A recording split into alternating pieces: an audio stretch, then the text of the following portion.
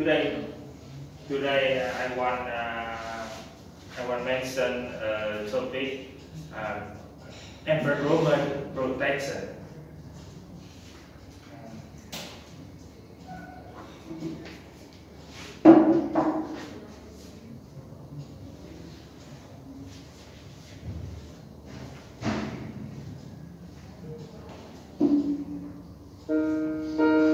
We have to awareness to keep our environment green, clean, and cool.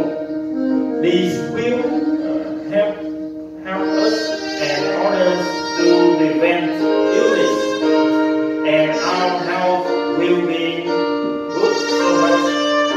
First of all, we review the environment in which we are living. The waste from the activity of humans who have been roaming everywhere is one of the reasons for pollution of the environment. Thereafter, we review the surroundings. The situation is that humans destroy the forest, unlimited exploitation of resources, greenhouse effect, use poisons and explosives in fishing.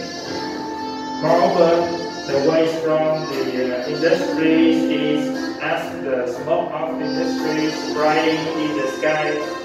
The toxins are buried underground and thrown into the seabed, which is the main cause of the contaminated input water you can see in the stream.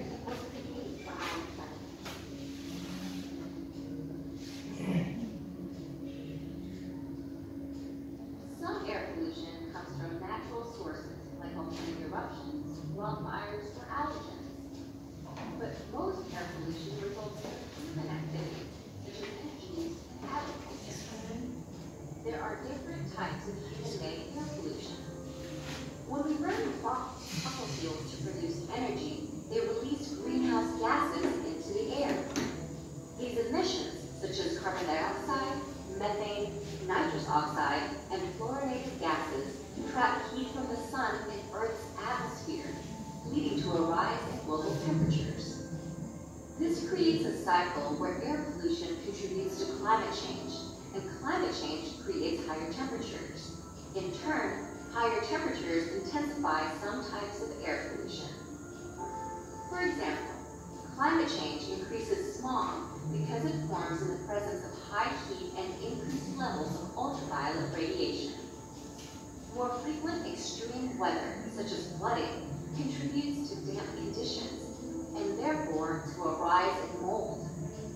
Warmer weather also leads to longer pollen seasons, and therefore more pollen production. Smog is a type of air pollution that reduces visibility and has serious health effects. Smog can be divided into two categories, sulfurous and photochemical. Sulfurous smog is made up of chemical compounds called sulfur oxides. It occurs when burning sulfur-bearing fossil fuels such as coal.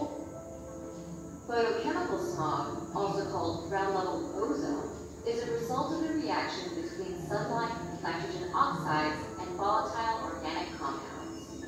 Nitrogen oxides come from car exhaust, coal power plants, and factory emissions. Volatile organic compounds are released from gasoline, paints, and many cleaning solvents. Smog not only creates a brown haze that reduces visibility, but also harms plants, irritates the eyes, and causes respiratory distress. Another category of air pollution is toxic pollutants.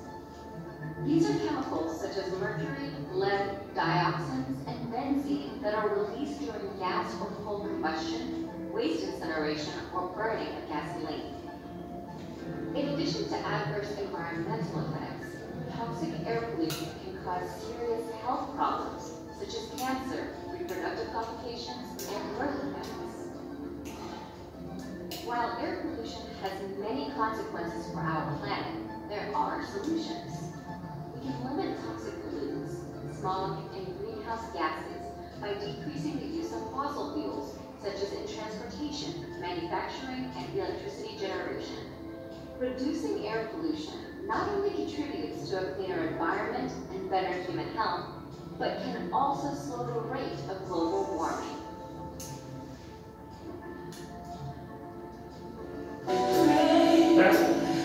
That is some reason leads to environment pollution.